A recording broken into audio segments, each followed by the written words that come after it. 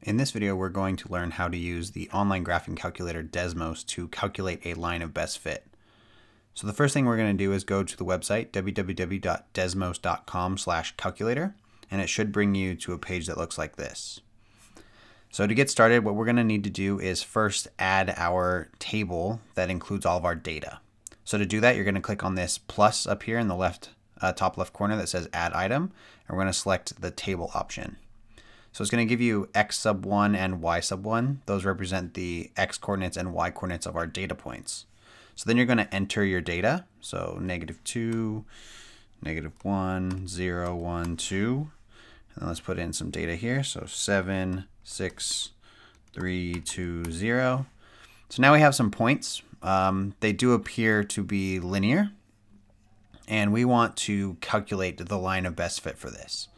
So before we knew how to calculate a line of best fit, we would just pick our 2 points and find their slope, write the equation of the line to estimate our line of best fit. But we want to get an actual calculation. So to do that, what we're going to do is we are going to put our cursor in the next line, and we're going to type in this exact equation.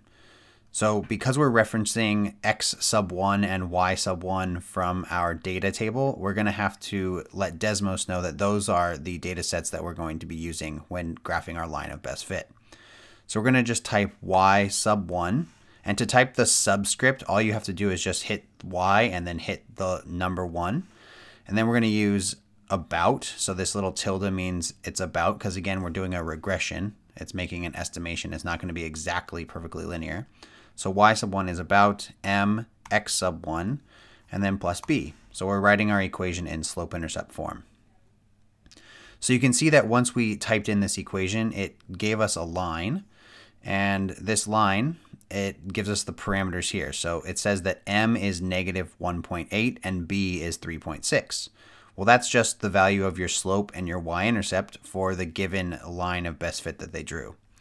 And then we can also see that we have this R value here. This R value represents the correlation coefficient, and it tells you how strong of a positive or negative correlation that you have.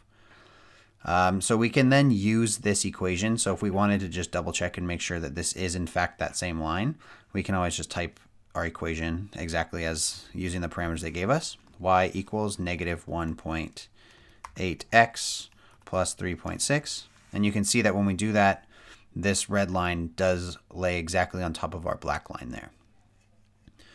So what can we use this line of best fit for? So now if we wanted to, we could go and use this line to make estimations about other data points, right? So if we knew some other values of x, we could always plug in those numbers into our equation and use it to make estimations about future values or values in between our given data set.